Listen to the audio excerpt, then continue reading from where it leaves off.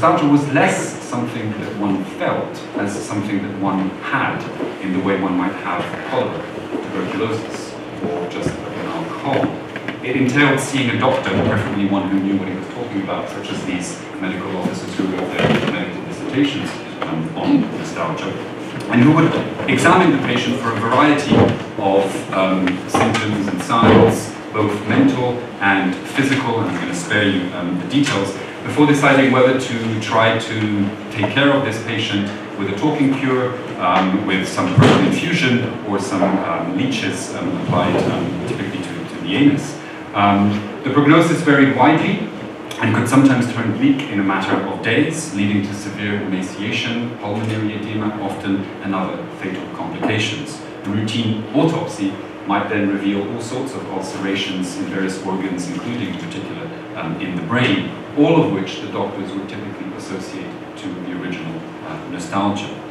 In other words, in short, the early 1800s was a time when people not only had nostalgia, but also died of nostalgia.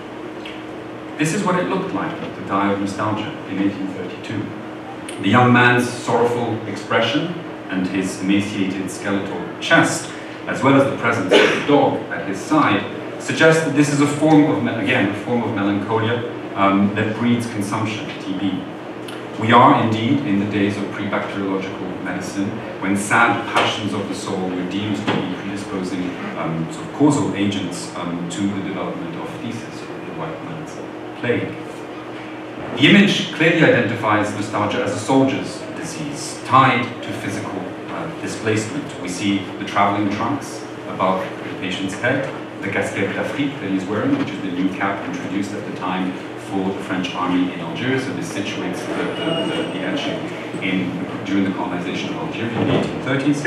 And the letter, placed prominently at the center of the composition, in which the soldier's holding, which points to home, here symbolized by the metonymic figure of the faithful dog, the Emmanuelle Breton, no less, which is a significant detail, as I'll come back to. This nostalgia is odd to us because it is synchronically constructed. It is a spatial disease, a mal du pays, homesickness, Heimweh, malattia del paese. But just like the German notion of Heimat, the pays is not just a specific locale, a place. It is also a sense of place and belonging in a living community, a historical community structured by those pegs of collective memory that Maurice Holbach talks about. The letter therefore also speaks to a more abstract, emotional form of disembedding of this young man, reinforced, I think, by the anonymous silhouettes in the background, the reifying number hanging above his head, and most of all, perhaps, the incongruous female maternal nurse, sort of the female presence of the maternal nurse. Significantly, the only one who shows empathy for him and who can actually touch him. And one of the things I'm trying to suggest in the book is that this is, of course, the moment when armies become ultra-male universes separated from civilian society, and where develops the cult of sort of virile masculinity, alpha male. And conversely, I would say an emotional over-investment in the figure of the mother, the missing mother. What this particular soldier needs is this: a doctor's certificate, recognizing that he's suffering from atteint de nostalgie, suffering from nostalgia, and requesting that he be sent home on medical leave for 3 months, which was standard practice, as I was amazed to discover, in the French army from the Revolutionary era all the way to the eve of the First World War, at a time when leaves were abolished for all sorts of other conditions. I mean, you could lose an arm and a leg and lots of teeth most often, but you would still have to fight. Whereas if you suffered from nostalgia, okay, you can go. Provided the doctor show this convincingly and weed out the inevitable malingerers, which of course was a major concern. And I argue that the physicians use this as a tool in their professionalizing drive to try to gain credibility within the army. So there's an argument here about professionalization built into the story. What might happen were this patient not to be sent home looks something like this. Another casualty down here, décédé par suite de nostalgie, if not an epidemic of affection nostalgique that could spread contagiously and decimate entire units, as in this case a battery, an artillery battery stationed in Oran in 1839. And you will note the rural, mountainous origins of these soldiers, suspiciously all coming from Brittany or from Vosges, or where else they're coming from. And they were believed to be primitive, not knowing French, could not adapt in the army, so would be more exposed than anybody else to the kind of isolation and disembedding that I was talking about before. The French were neither the first nor the only ones to suffer from this deadly homesickness. The term itself was coined in Basel in 1688 by a 19-year-old medical student from the nearby town of Mulhouse. Now today, 19-year-old medical students invent Facebook. Back in the day, they invented nostalgia. That's my nostalgia. An unlikely medical maverick, Johannes Hofer, who you see here later on in life, together with his original dissertation that coins the neologism. Johannes Hofer decided to affix this savant and pleasing neologism, built from the Greek roots nostos, homecoming, and algos, pain or longing, to strange stories of young Swiss men and women who seemed to succumb from ill-defined fevers and consumption when far away from home. Many of these were Swiss mercenaries, of course, stationed abroad in armies across Europe, who allegedly dropped dead at the mere sound of familiar tunes or cowbells sometimes. And this is a reference to the legendary effects of the Cureaille of Laurence de Vache, whom Kant and Rousseau and another write about extensively, and there's a whole sort of literature that develops around this. And you see an example here of, again, the melancholy pose of the Swiss soldier whilst listening to this song. Hofer viewed nostalgia as a passion of the soul, an emotional disorder akin to melancholia, called tristemanium, but caused specifically by the burning desire to see one's homeland again, this very spatial understanding. He provided an eclectic pathogenesis, which I'll spare you the details of for the condition, and a wide-ranging epidemiological grounding that I suggest had as much to do with the medical discoveries of his age as it did with Mulhouse's precarious condition as a Protestant, independent Protestant enclave sandwiched between much larger Catholic kingdoms, and especially from Louis XIV's expansionist France, shall we say, and which was dependent upon regular provision of Swiss troops for its defense throughout the wars of religion. Throughout much of the 18th century, nostalgia was thus billed a Schweizerkrankheit, a Swiss disease. A century later, however, French doomsayers, and especially colonial doomsayers, had come to think of it as le mal le plus français. It have to be French. Although similar epidemics were actually reported elsewhere, in the Prussian army, the Russian army, the Piedmontese, the Egyptian, all the way to American Union conscripts, as well as in the Royal Navy and amongst sailors and other people sent to penal colonies. And here you have some examples of from the American Civil War, from the Napoleonic Wars, and in Tasmania with convicts sent over there by the British. Nor was nostalgia exclusively a military problem, and I think this is important. It drove African slaves to commit suicide in the Caribbean and the South. It was often, eventually by the 19th century, described as a form of Negro consumption. There was even an attempt to medicalize it with the diagnosis of drapetomania, which begins to point to the kind of racial reframing of the nostalgia diagnosis in the 19th century that I view as fundamental to understanding how nostalgia went from pathological to becoming what I would call homeopathic, to becoming a sort of benign form of belonging. And we can come back to that later on. Ironically, it also decimated French colonial settlers in Algeria. So sort of what they called Prosper Enfantin, I think the utopian socialists called a nostalgie africaine. 1 century before, and in a sort of mirror effect, 1 century before the neo-colonial and much romanticized nostalgie of the late 20th century. Many others, including prison inmates, domestic servants, even boarding school students, suffered from the condition, and in some cases wound up on coroner's reports, such as these ones that you see here. Some 70 French medical students wrote their dissertation, their MD dissertation on nostalgia in the 19th century, which may not seem like very much, but it places nostalgia, according to that yardstick, it places it second as the most studied psychiatric disorder in the 19th century after hysteria.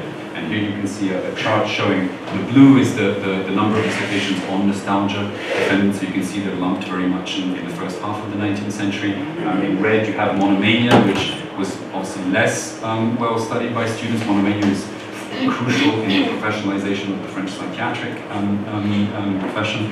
And at the end of the century, at a time when there are about 4 to 10 times as many students enrolling, so these are absolute numbers, it's not comparative. You have obviously the huge interest in neurasthenia right at the end of the century. The figure of the nostalgic victim by this point has also become a staple of plays, popular songs, novels, perhaps most memorably in Balzac's nosographic panorama of French society, La Comédie Humaine. And again, this is not just a French phenomenon, it happens elsewhere too, although it is particularly acute in France. We can come back to in the Q&A perhaps as to why this is both, I argue that this is both a general phenomenon but also specifically French phenomenon. Now, at this point, I realize that some of you may be getting a little bit anxious, a little bit worried about what might happen to you the next time your mind drifts back to sepia-tainted memories of good old days and childhood. I'd like to reassure you, nobody has died of nostalgia, as far as I know, in over a century. The French army records its last deadly case officially in 1884. And 4 years later, readers of the New York Times, as I'm sure you all are, could breathe a sigh of relief at reading an article about a remarkable case of this rarest of disease, and that it was next to impossible for the Americans to have it. The British felt very similarly about their lack of propensity to nostalgia. And by World War I, as you can see in the postcard here, it's possible to say that a moderate dose of homesickness was even encouraged amongst soldiers to help them maintain that sort of frail Ariadne's thread, tying them back to home, concretized in the letters and the parcels that they would receive daily, and that sort of allowed them at least to hope that they would get out of the horror of the trenches on the Western Front. Today, psychologists assure us that this is an utterly benign and positive emotion, hardwired in the brain, almost as basic and as natural as love and fear themselves. So a possible, if perhaps somewhat uncharitable way of describing my book would be to say that I have devoted 300 pages to describing in depth that what we already know, and that is encapsulated in that most wonderfully tautological of cliches, that nostalgia ain't what it used to be. To justify, if I can, to justify the price tag and the patience of those who have stuck with me and endured 14 years of me working on this, weekends included, and they know who they are, and I'm very grateful to them. I would point to the fact that this book is the first book to actually try to tell this story of nostalgia based on archival material, the kind of material I've been showing you just now. And this is essential, I feel, to grasp this deadly nostalgia, not just as a literary phenomenon, not just as a cultural category, but as a concrete form of practice, an emotional disposition of wide social significance that mediated people's interactions with a rapidly changing modern world. And in this respect, I see the army as a laboratory for these kinds of transformations, oft overlooked in that respect. David has corrected that in many respects, but still today seen as a sort of outlier, and we tend to forget that a lot of the transformations of society are pioneered in the army. Doing this kind of history entails oscillating, moving back and forth between different levels of analysis. And so the book works both as a work of intellectual history, a conceptual history of a trending term, a trending concept. I do a lot of medical history, looking at the different medical theories that first frame nostalgia, reframe nostalgia, eventually lead to the disappearance of nostalgia as a medical category once it's sort of invalidated from taxonomies. But I also try to balance this with a much more ethnographic, approach, a more granular approach, close to personal experiences and to social contextualization. I also move back and forth between large-scale canvases, sort of grand vistas covering 2 centuries and to a certain extent 3 continents, although it is very much based in France and its colonies. And I balance that up with narrow close-ups where I pause, zoom in on individual case studies, whether it's the Napoleonic Wars or the colonization of Algeria, or individual trajectories in those episodes, to explore what I would consider revealing effects of scale. Throughout, I work interdisciplinarily, borrowing from anthropology, from literary studies, from social theory, from psychology, convinced that history works best when it doesn't think of itself as some sort of Brexit discipline, but rather as a meta-discipline, and I say that very humbly, as a temporal framework for just about everything and anything that one might be interested in, including emotions. Another way of saying this is that this is not necessarily a history of emotion, of an emotion per se, although I will not deny that it having become a field, I have jumped onto the bandwagon a little bit. Rather, I like to think of this as a history that does not leave the emotions out, which I think is something that we have tended to do up until recently. With this methodological scaffolding, I try to not only reveal empirically what nostalgia was, but also to understand how and why it came into being as an object of scientific interest, and perhaps even more importantly, why it didn't just disappear, phlogiston-like, when invalidated by a scientific revolution of sorts. After all, that's what happened to many other transient mental illnesses of the 19th century: monomania, fugue syndrome, lipomania, the list goes on and on and on. So in a way, this is obviously what Ian Hacking calls a transient mental illness, but it's not that too. It is something else. There's something peculiar to the fact that nostalgia outlived its own conditions of possibility to become seemingly eternal, natural, folded into the everyday, normal psychic makeup of our daily lives. Here the historian in me starts to get a little nervous, because the suspicion arises that perhaps there are things that are not historically specific, that transitory, that travel across time, and perhaps we need psychologists, philosophers to help us here. The Freudian in me starts to think of mother's wounds, and that is a slippery slope. I'm not going to go down right now. To explain this naturalization of nostalgia, I look, on the one hand, to a process of cultural diffusion, a sort of assimilation of nostalgia in a much broader context, so where in the 19th century it clearly becomes a general cultural category, a sort of floating signifier, if I may borrow that term from Didier Fassin's and Robert Bergman's analysis of trauma in contemporary society. But this is something that I suggest happens over a very longue durée. It happens over the course of the entire 19th century. And you can see that with a very sort of rudimentary chart of Google engrams that shows how usage of the word nostalgia in a much broader context, not just medical, only really picks up at the turn of the 20th century. So not so much an invention of the Romantic age, but perhaps more of the fin de siècle, and indeed of what we would call a belle époque, is perhaps a fitting coincidence there. This suggests to me that cultural analyses that try to explain sort of rupture, that work on sort of nostalgia based on a notion of linear temporality and rupture, are perhaps not fully adequate to understand what is going on. And so instead I try to embed this analysis of nostalgia in what I would see as a much more peculiar, much more contradictory form of temporality that is specific, I think, to the capitalist epoch.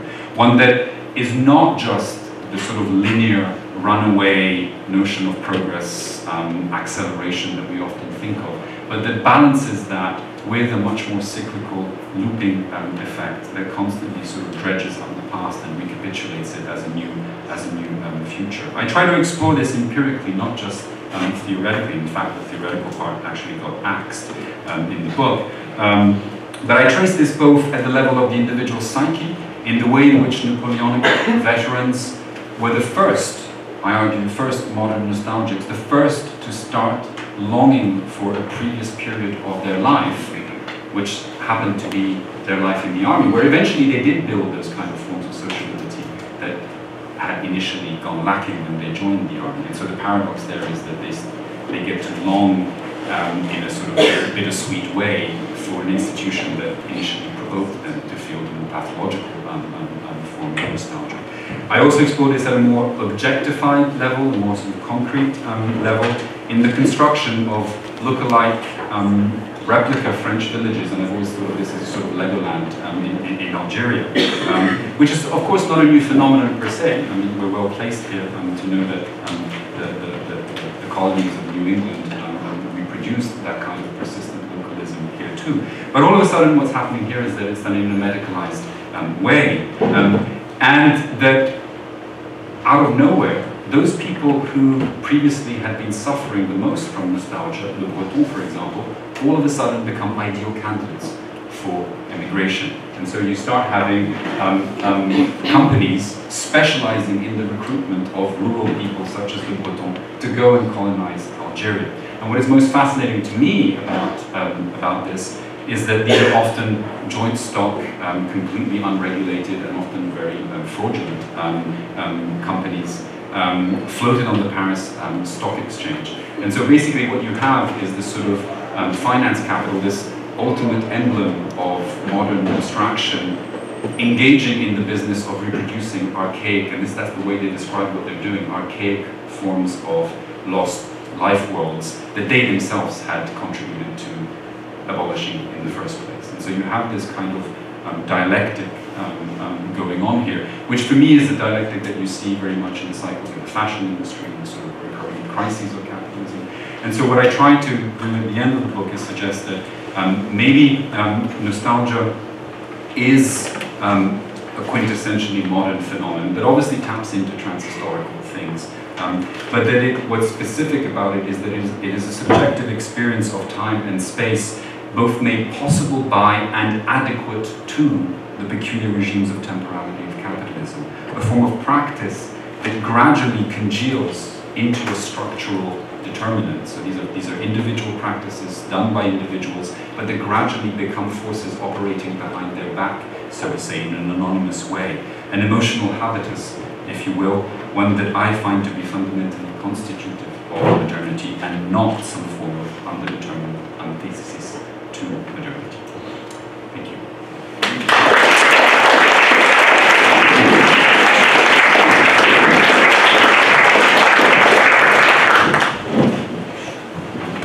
Okay.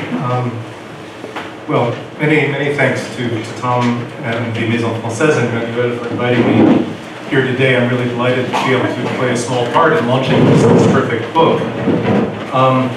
What I think about the book shouldn't really come as a surprise to anybody, because you can actually look at the back cover and see my assessment. Remarkably, I chose David carefully. Remarkably creative and original. This book has significant implication for how we understand the history of the emotions, the history of psychiatry, and the history of modern European society, close quote. I guess I liked it. Actually, I more than liked it. It is really a remarkable book. Tom has taken a phenomenon that could easily be interpreted, written off as just a kind of historical oddity, an example of a kind of uninformed medical error, and he's found a far more interesting, complex, and surprising story to tell about it. As he acknowledges in the book, he's not the first historian to look at the strange history of nostalgia. I think especially Marcel Reinhardt's wonderful article from 1958, but Tom really tells it in a far deeper, more convincing manner than anybody has done before, and really shows its significance for how you can use it as a means of saying something really significant about all of modern history. But I don't want to spend my time here simply elaborating on this praise, although I could. And I don't want to spend it struggling to find half-hearted objections and nitpicking criticisms for the sake of sparking a discussion, although I could.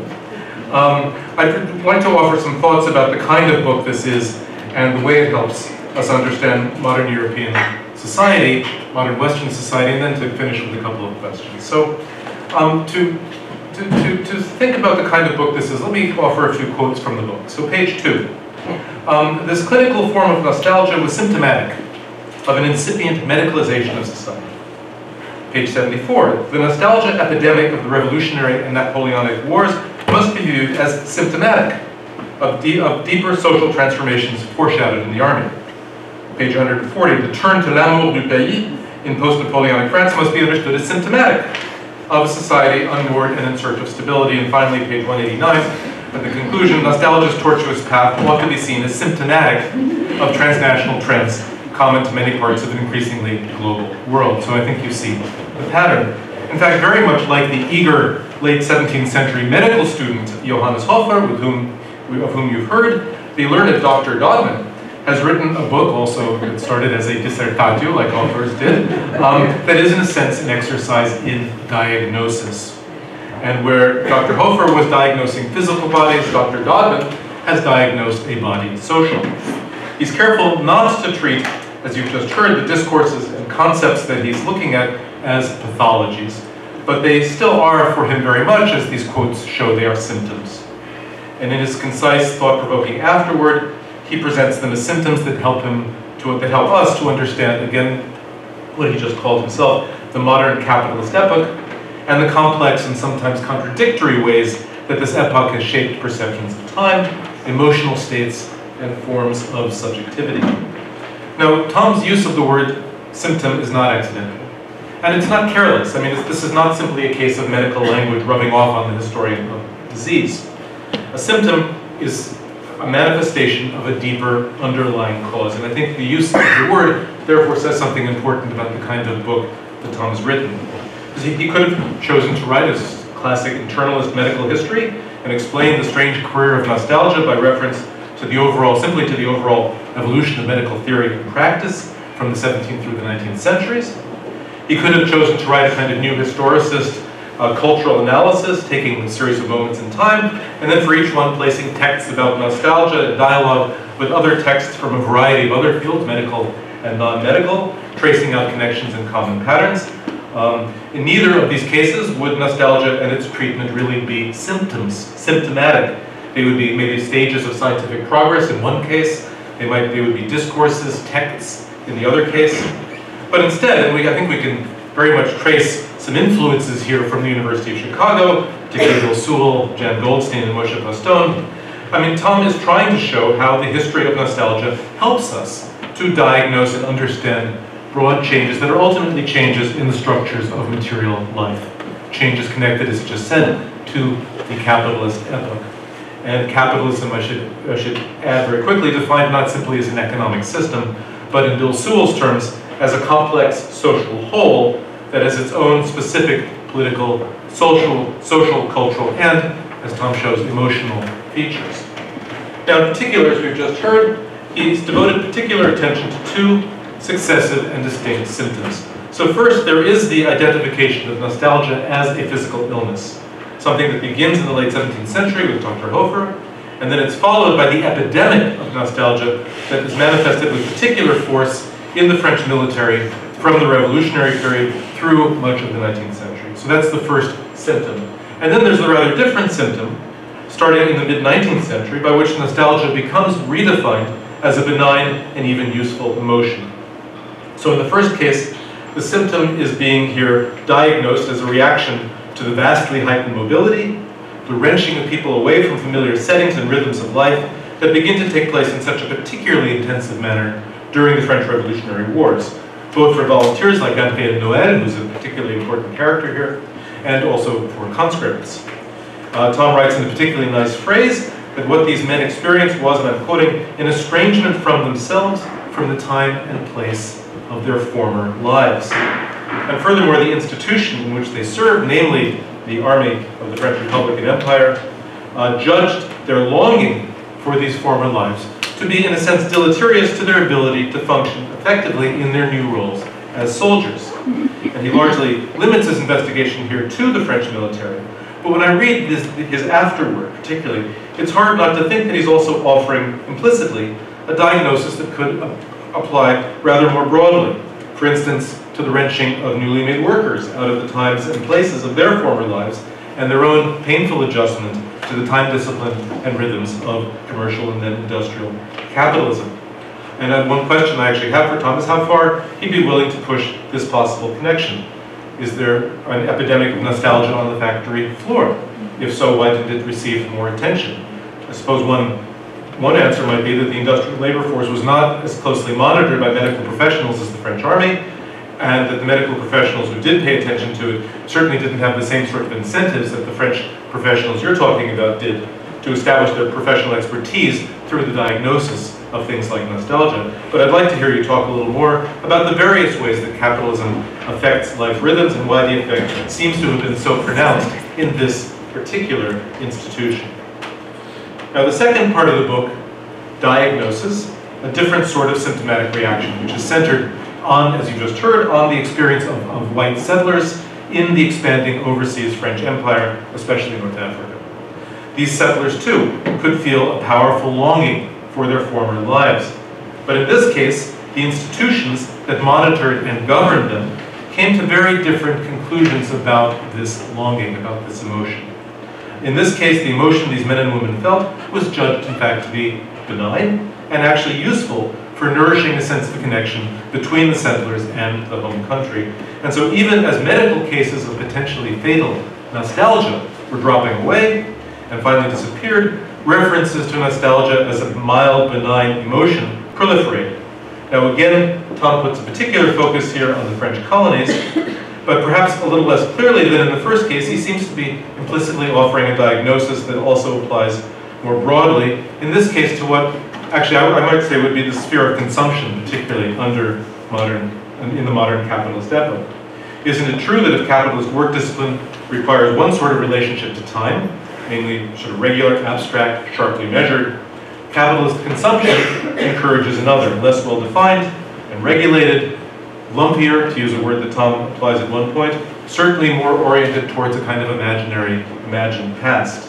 You only have to look at the advertising that surrounds us to see, and where did my last page go here? Here we go.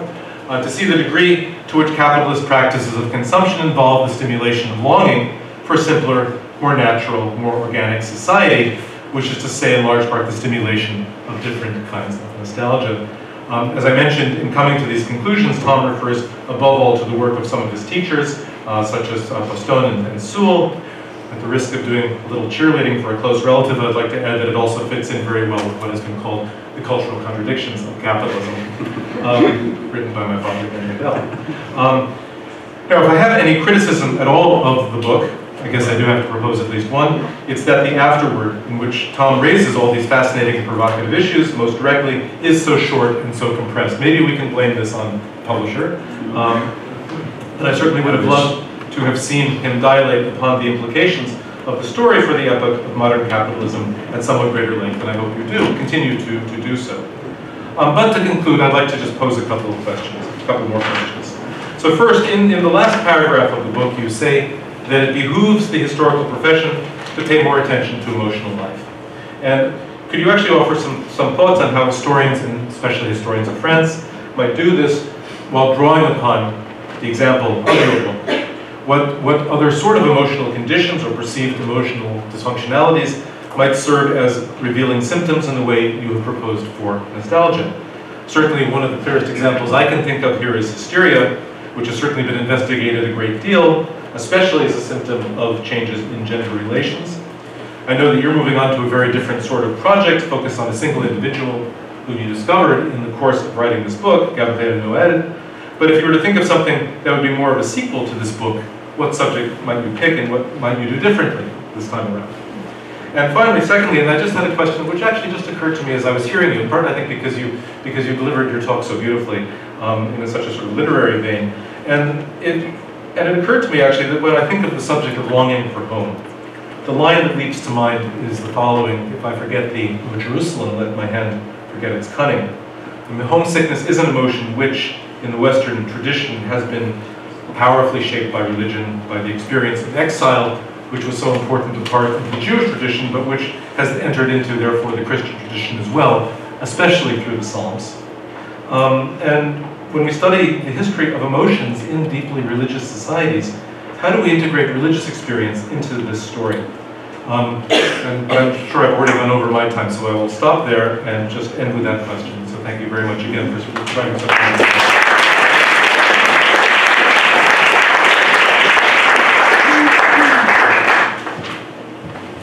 thank you. I come to this with much less expertise than Derek Bell in the time period and the kind of issue that are being raised by Thomas.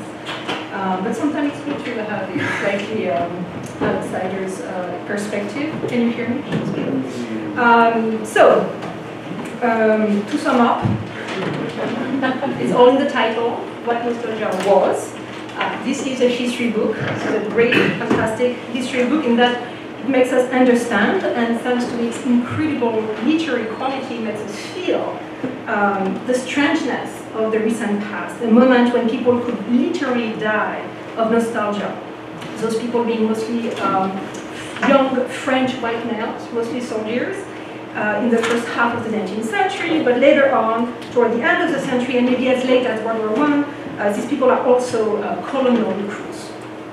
So, on this topic, the book accomplishes an incredible feat in that it completely escapes a presentist standpoint. We note the analysis of nostalgia is never done through the screen of our contemporary understanding of nostalgia, and it manages to present, I quote the book on page 192, clinical nostalgia through contemporary eyes and a conceptual word often quite foreign to our own. Yet, this is not, in the book, Thomas Dodman does not develop an antiquarian interest for something entirely past. But it seems that the reason why we have to care about nostalgia is that nostalgia is still with us, albeit in a completely different form. The process that he describes is the process of transformation from a deadly disease of the mind and of the body to a benign and often productive emotion, which is what he said in his presentation. One of the theses of the book is that this transformation, which was non-linear, Dodman insists on the continuities and discontinuities, on contingencies and structural transformation of state power and capitalism in the 19th century. This transformation has shaped our modernity, and maybe I want to change my formulation here, is symptomatic to Bell's very apt description of what the book does, is symptomatic of our modernity. And while this is first and foremost a French story, it goes much beyond. The book goes much beyond the hexagon, and toward the end, mostly, Dodman evokes a global dimension, or at least a Western hemisphere space for the history of nostalgia. He mentioned earlier the slaves, and very quickly, and maybe too quickly to be completely convincing, the slaves in the French Caribbean, the American soldiers in the Civil War, but also Sudan, as places where nostalgia occurred. So before discussing this demonstration, which is about this process of transformation, I'd like to point three things. First of all, I think that the main contribution of the book is really a reflection on the conditions of possibility for nostalgia. So one of them in the book is very clearly displacement, disembedding, and that's one of them. So migration, movement, exile. One other very central condition of possibility for nostalgia is war, or at least something that looks like war, that is to say, a very strong form of coercion. Because he mentioned in the book also settlers in Algeria were kind of live in a very, military kind of society, but still. So migrants per se, the fact of migrating in itself is not does not produce nostalgia. And this, I think, would be very interesting to look at, to compare this and the kind of nosography of nostalgia that you describe so well in the book to more contemporary medical discourse, like ethnopsychiatry in France about migrants, and the whole, feeling of nostalgia and exile and alienation, which is a word that doesn't appear in the book, but should be discussed in the book, that migrants feel, but that's an aside. So one of the characteristics of this condition of war as being a condition of possibility is that it's a low-level war.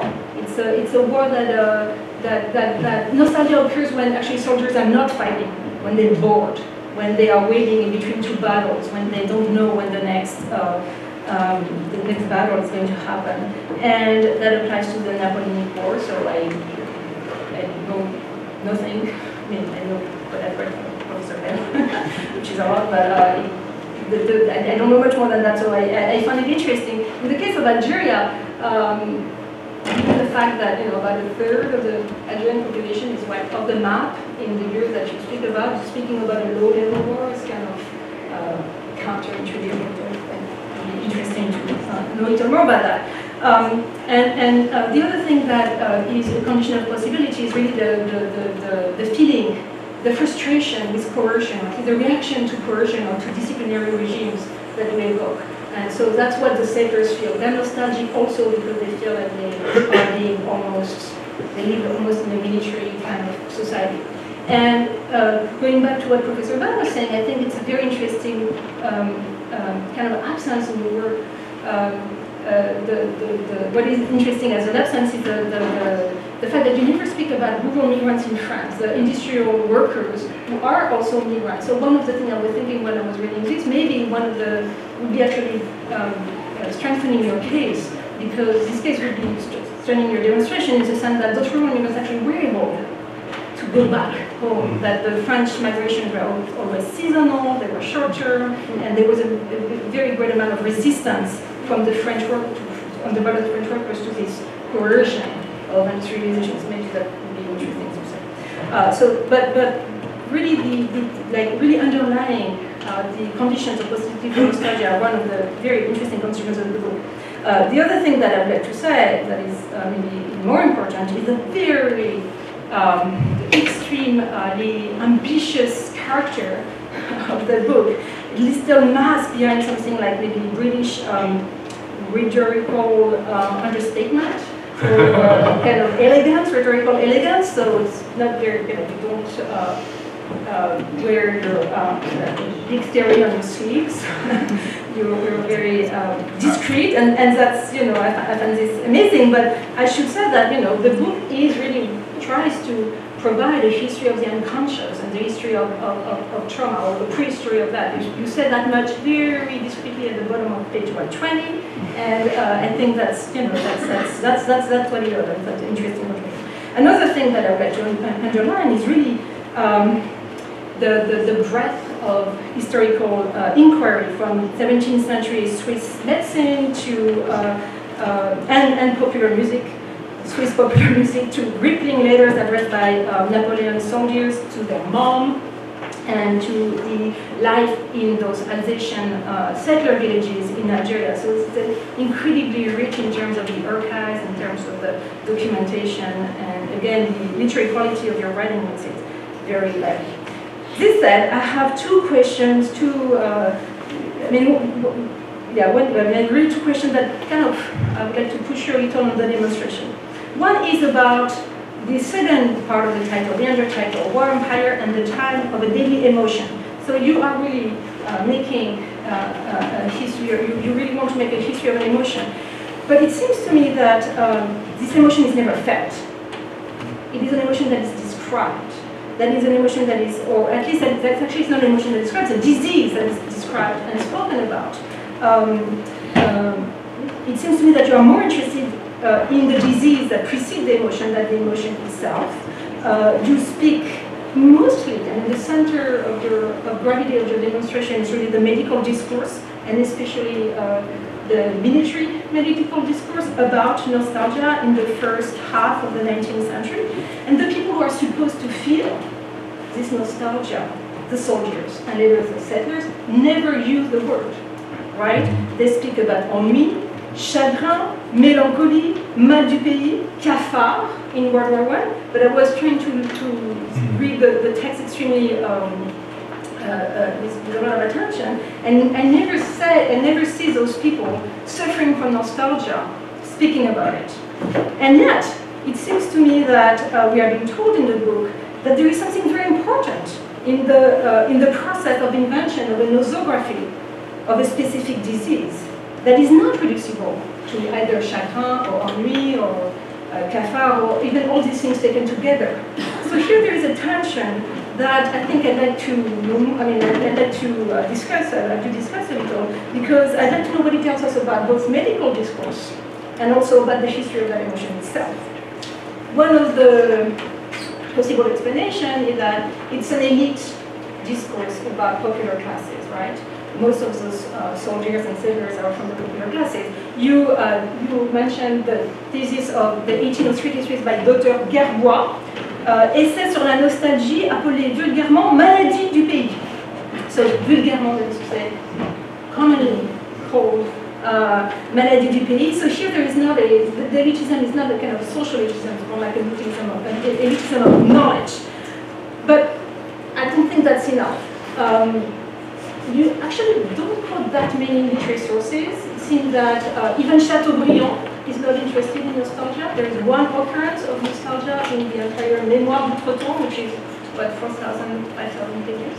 And Chateaubriand being the symbol, at least in French, kind of nostalgia. And I mostly, we see Balzac and Eugène Scribe as amateurs of nostalgia in 19th century literature. So it seems to me that the crux of the demonstration bears on the medical discourse more so than on the general cultural formation. So that's and mostly doing it's a discourse about a disease that is not felt by the people who are supposed to be vigilant. The second question is about the demonstration itself, the process. How to understand this transformation from a deadly disease to a benign and productive emotion, as you say. You spoke in your presentation here about a process of cultural diffusion, and it is true that follow on Professor Bell's remarks that the demonstration here gets a little less clear. You document very well, it seems to me, both the emergence and the appearance of nostalgia as a medical category. But the transformation into an emotion is a little less clear. You seem to, and that's something I'd like you to maybe elaborate a little on, you seem to find that the colonization of Algeria is essential to this process of transformation from a disease into an emotion. You mentioned this in your presentation. It's also toward the end of the book, around page 186. There is the idea that the settlement of French settlers in Algeria, of French colonizers in Algeria, was both a moment in which, if I understood well, in which the reproduction of Frenchness in Algeria necessitated a form of attachment to France and mostly to the little pays, and let's say the settlement of full villages of Alsatians or whatever the Breton and all that. And so both an attachment to a little patrie, to a specific place in France, and a process of globalization, right? That what you call the process of the expansion of capitalism, and this is where the technical change, transformation of transportation, and so capital, flux of capitals matter into this moment of globalization. But how does that explain the naturalization of nostalgia? How does that explain the fact that nostalgia does become a benign emotion? That was a little less clear for me. So I'd like to have a little more on this. I think it's a little less clear. Thank you. Thank you.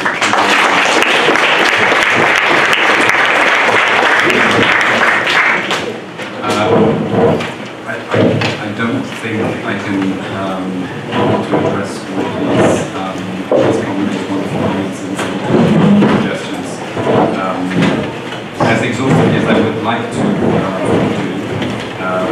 the ultimate function that's appeared in lumps and some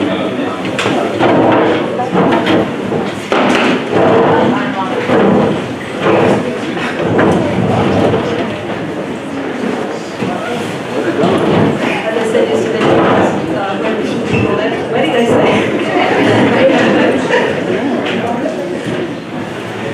I'm speaking now, you can come back.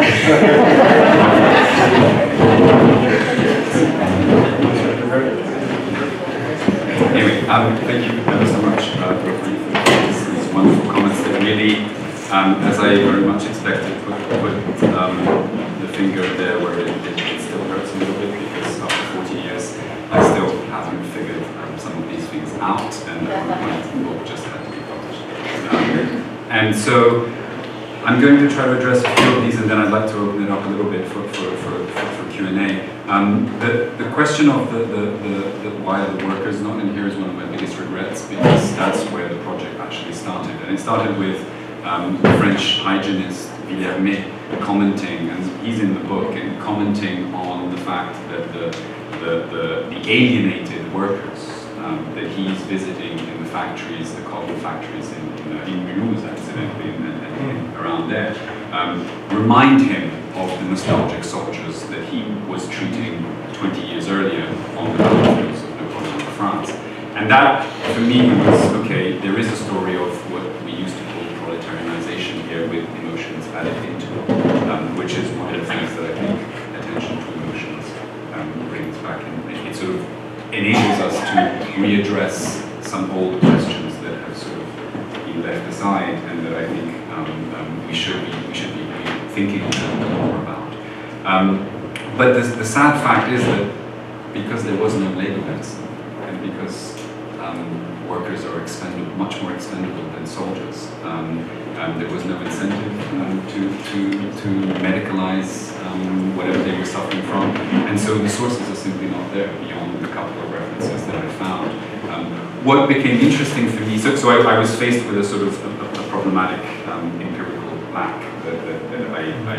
Originally the workers were going to be a third case study together with the Napoleonic Wars and colonization, and eventually I decided, partly on the advice of my editor, that it probably was not worth spending an extra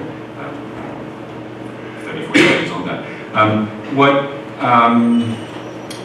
What that does, I lost my train of thought, but what that does raise, though, is the way in which I did try to address it, which is one way of making sort of an apology for the fact that the slaves are not as much in this book as much as they should be. Again, there are limitations on what I felt I could do, and at one point the book had to be published. But what I did end up coming to think of was of the army as a sort of halfway laboratory between slavery and the factory, in a sort of gradation of forms of increasingly abstract domination. That for me, taking this from magic, is the way in which domination heteronomy evolves over the course of the early phases of modernity. And so, and what's interesting about the soldiers is that they are what I would say Marx calls doubly free labor. They are free because they're citizen soldiers and they have rights, but they're only free to sell their labor as workers, and they are subjected to a form of domination, a very, very concrete form of domination in the army. So that's why the soldiers are particularly interesting for me, because they have this sort of schizophrenic, shall we say, go back to your sort of prehistory of trauma situation that they are in. And so one of the things I try to do is just suggest that the soldier is, and this goes back to the question of the rural migrants who don't suffer from nostalgia, and the sources, typically re-emphasize this in the garni in Paris, in the seasonal laborers, because they go back to home, because they don't lose this connection to home, and that's made most explicit in the artisans, the compagnons, who leave home for several years on their Tour de France for their training. But what's remarkable is that they call their fellow artisans mon pays, even though they might come from somewhere else. In France, this is simply a transport. And the places where they stay, where they're lodged on their Tour de France, the inn is called La Mère, and the innkeepers are called ma mère et mon père. So there is a sort of reproduction of the form of family embedding that I would argue sort of inoculates to a certain extent to the forms of abstraction and disembedding that the soldiers. And what's interesting is that in the army they try to reproduce that. And so the phenomenon of band of brothers appears already in the Napoleonic armies, even though it's an army that ostensibly is supposed to create the nation by mixing people together. In fact, on the ground, what you see is that when you look at the registre matricule, and I did a lot of quantitative analysis of the sort of the registre matricule of the army, what you realize is that they're actually lumping people together in groups of 10, 12 from the same league. So there's a sort of secret acceptance that the band of brothers, the band of B, should continue in spite of the official rhetoric of creating a national army. What else can I talk a little bit about?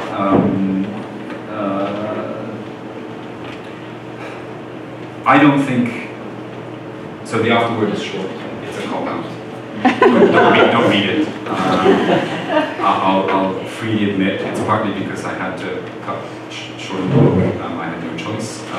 It's partly because I think that it was just incapable of working it through. I'm not a theorist, and at some point I realized that what I wanted to do was something that weaves the theory into an empirical account. My model in that respect, if I may be so grandeur, is the Frankfurt School. And so I believe in empirical work that is in conversation with the sophisticated theoretical apparatus. But I don't think I could, I didn't want to, and I don't think I could write a more expansive theoretical appendix, which is not to say that one shouldn't. I definitely should have, but for these various reasons, I ended up not wanting to. One of the things, maybe the last thing that I'll talk about quickly now. So yeah, there is a problem with the demonstration in the second part of the book, which you both identified very lucidly. There, I think the symptomatic reading pushes as far as I can try to push it, perhaps beyond the breaking point. I'm trying to connect things that are not necessarily obviously connected. And I'm making a sort of a leap of faith, but a sort of an argument that there is a connection there that is working at multiple abstract levels of mediation that are not necessarily visible, although I think with these joint stock companies you do see some sort of the connection to the developments of capitalism that I'm trying to track down. I think at one point I just felt that well, no, I still don't have a really good answer. I'll be honest about it. Next book, right? Book 22.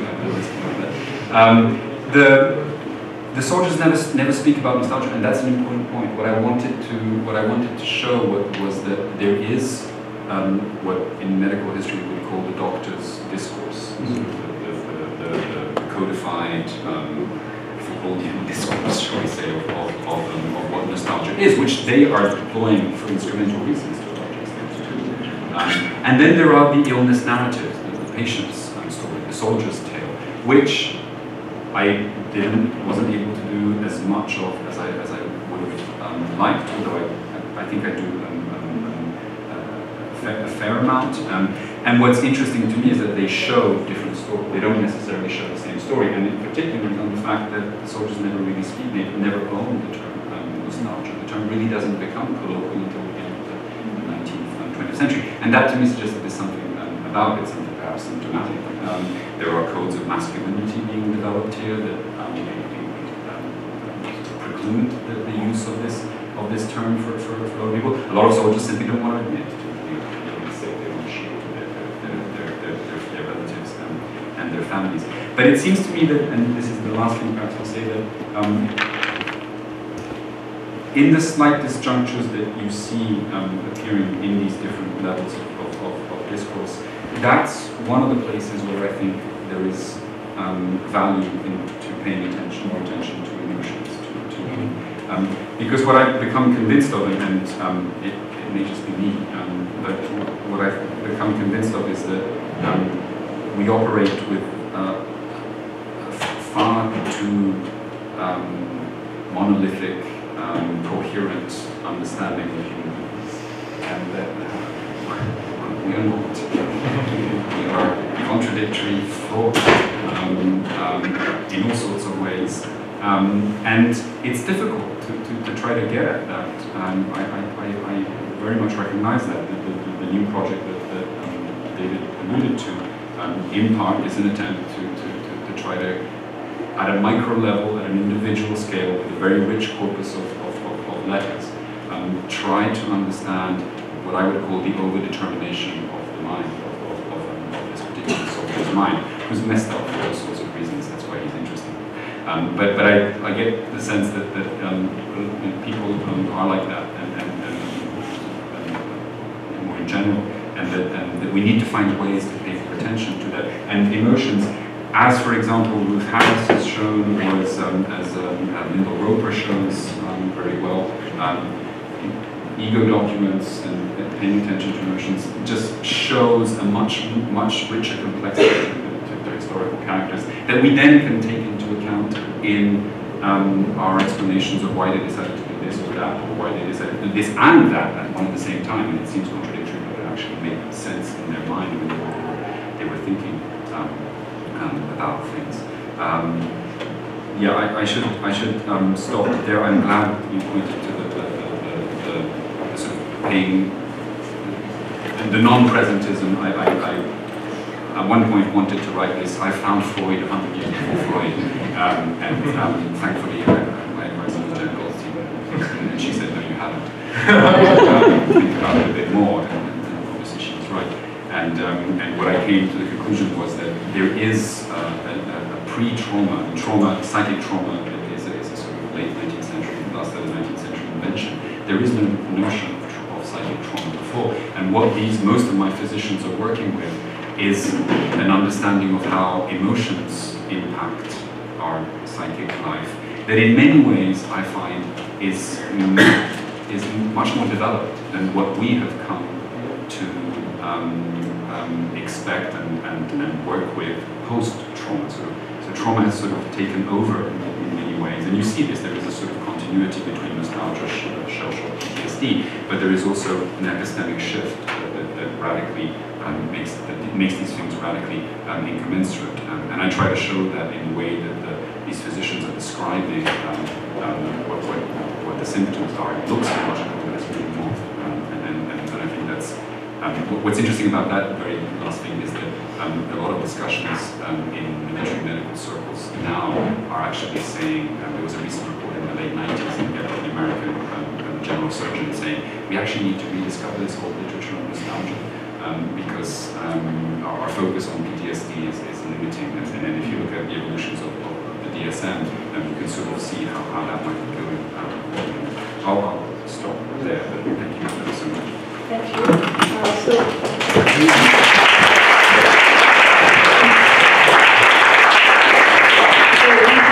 Now time for questions. Hands up already. Can you speak up? We have a question. Maybe you can already spoke about it, but if you have missed it. Do you have a tranche of age where you would pinpoint where the phenomenon of nostalgia arises? I will make this observation. I'm very familiar with what we call war songs, mountain songs of the soldiers that fought for World War I in the Alps in Italy. And invariably, these songs mention, I'm not even sure that they mention a girlfriend or a lover, but they mention the hope for it. And invariably there is this girl, this dreamt of girl, which might not exist, but so it seems to me that nostalgia arises from not a period of happiness exactly, but a period of, well, youthful hope. And that remains. I mean, it seems, to me, it seems like it qualifies very strongly all phenomena of nostalgia. Yeah, I'll answer that very briefly with referencing Immanuel Kant's anthropology, where he hears about these stories of these soldiers, and he sort of says, wait a minute, these soldiers are not really suffering from anything. What they want, he's one of the first people to say, what they want is not to return home. What they want is to return to their childhood. And therefore, in the sort of the gesture of Aufklärung, he also sort of further than childhood. I mean, a period when love is born and has not developed yet, and this is what you pine for. It doesn't exist, but you pine for that missing thing. Okay. Thank you very much for this great presentation. I'm working on nostalgia and financialization, so especially the end of your presentation really interested me.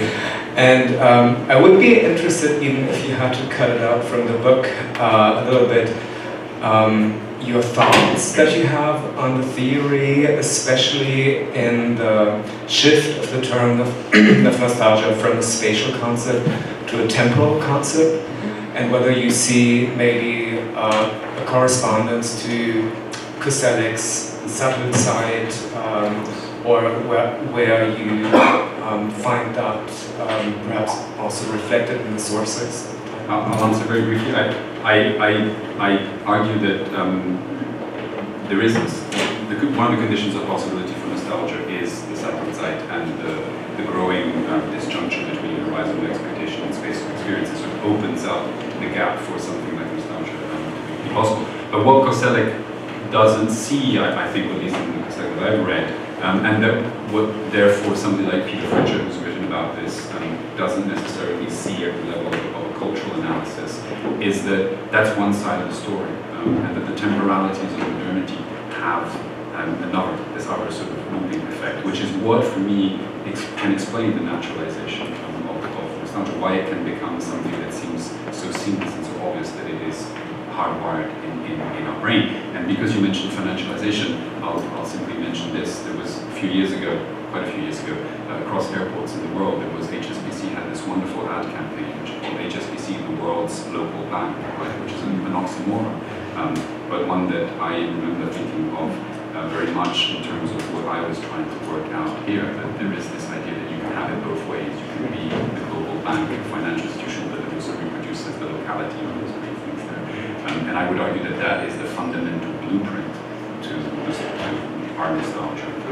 And that what I try to show is that it came into being historically, that it wasn't always there, and that it might not always be there, but that it came into being at a precise moment in time, not precise, but for a certain configuration.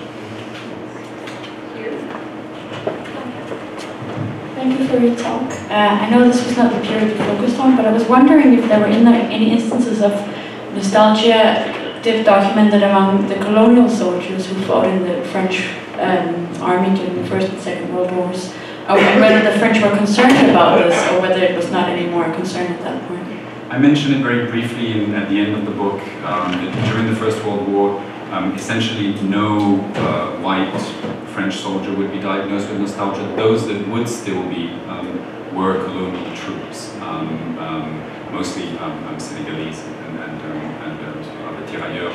And it was very clearly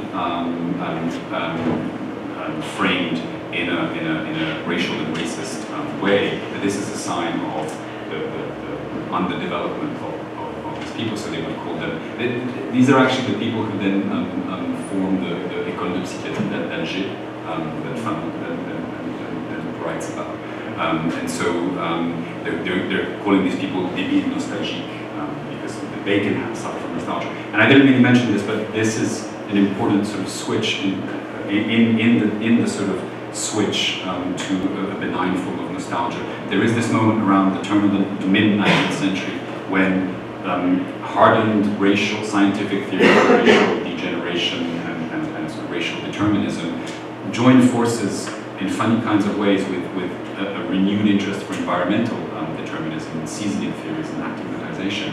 And what this produces is this funny situation whereby all of a sudden creolization becomes problematic, and so sort of adaptation to the local environment for colonial troops and settlers becomes problematic.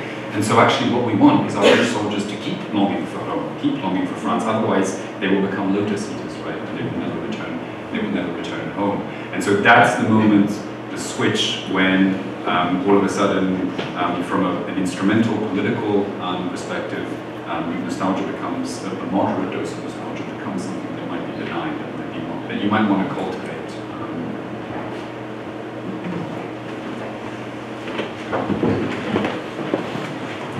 You mentioned that in the early periods, nostalgia was associated with fatalities. Were you able to determine what modern medical diagnosis would be related to those fatalities? So into what these people were dying in? Yeah, what were they dying of? Was it tuberculosis? Was it? Well, part of me wants to say no. Nostalgia, that's it. Yeah. As a physician, I have a hard time with the symptoms are, they're all over the place. It's very difficult to sort of narrow them down. Nostalgia really ends up being a sort of umbrella category for all sorts of things that come on. Some of them are remarkably similar to first diagnoses of shell shock, for example. I mean, the kind of the tremors, the aphonia, the deliriums, the nosebleeds, those kind of things, remarkably similar. And they really get on the cusp of wanting to describe this in the way we would recognize as a sort of form of psychic trauma. They speak of the sort of frayed nerves of these soldiers, and they're talking in this sort of vitalist way.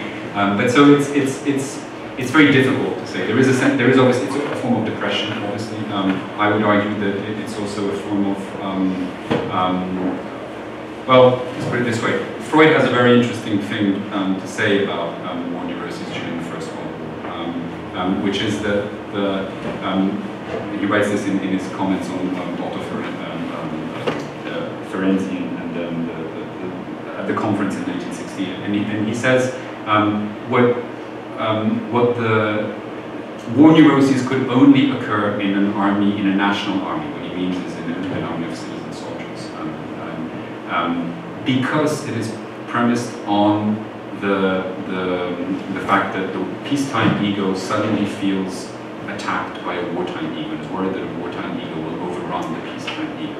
That is not a trauma-based analysis. It's not the Freud that we often think of. It's actually an explanation that is much similar to the kind of explanation. I have physicians describing saying literally, and I'm quoting, what kills the unfortunate nostalgic is the fear that he will no longer return to what he was. And so that's actually the connection that I've found more and it's one that I think goes back to what I raised right at the end there, that there's a subterranean emotional history of war neuroses that trauma has sort of hidden to us, but it may re-emerge. Was there a high incidence of suicides? Yeah, absolutely. Nostalgia was considered a prime cause of suicide.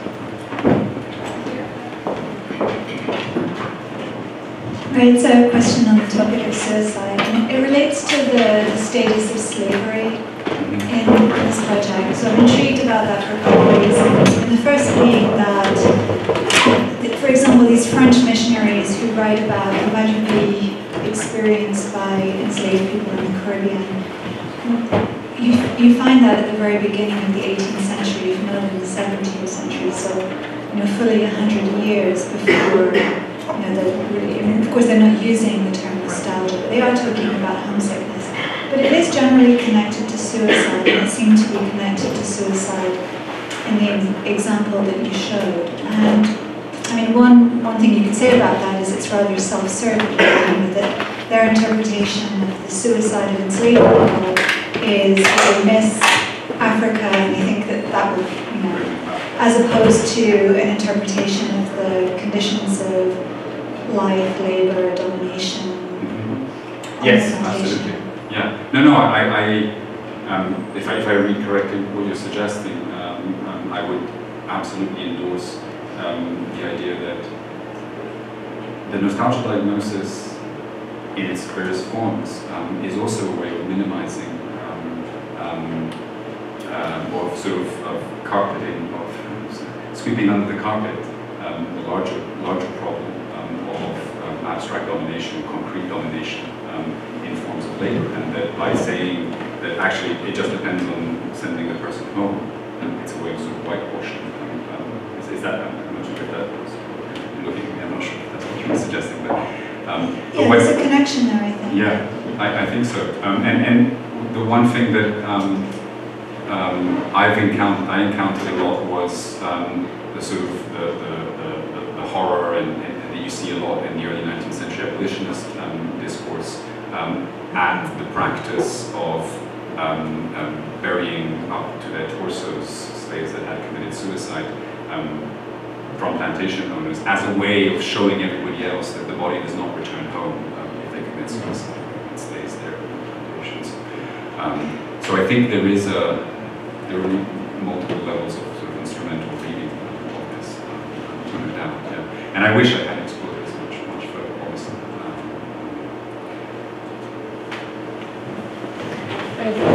Thank you, Thomas. I love your book. It's a great book. I have many questions, but I will just have one because we missed time. It's about gender, of course. You said in one chapter that it's a question of masculinity, that nostalgia is more and more disease for men and less for women. And when I look at my letters that were written at the beginning of the 19th century, I see that young women who are married are suffering from nostalgia, and they want to go back home as soon as they are married.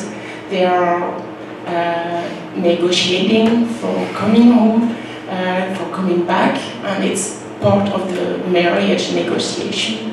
And so if you look at other documents, you can see that nostalgia is not just a question of being a man or a soldier. So I was wondering why or how you would link nostalgia to men if you don't look at other documentation.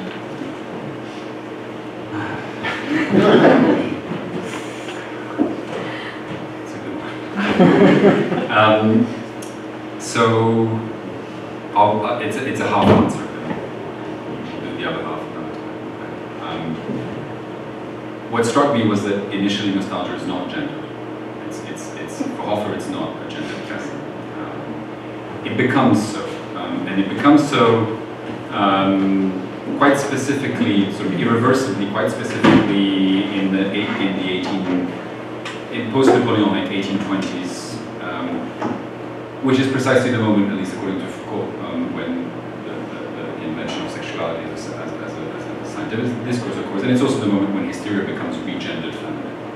And so one of the things that I say is that there's simply a division of labor going on here between hysteria and nostalgia. But that's a very superficial kind of partial answer. All I can say is that, as far as I'm concerned, nostalgia is a portmanteau for alienation.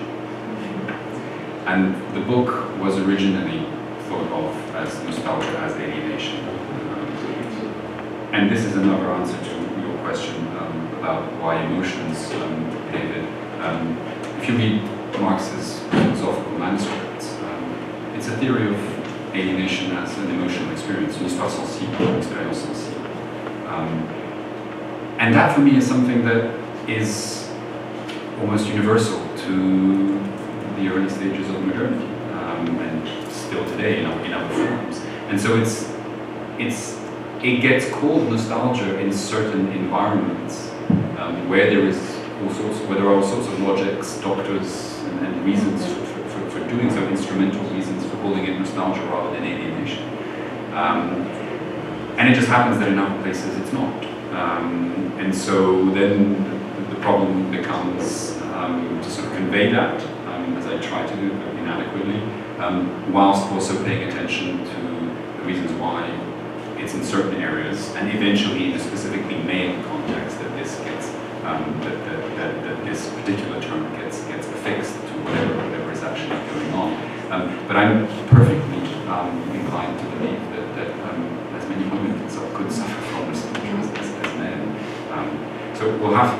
That's not a good answer, but we'll have to talk more about it. And I know you will push me.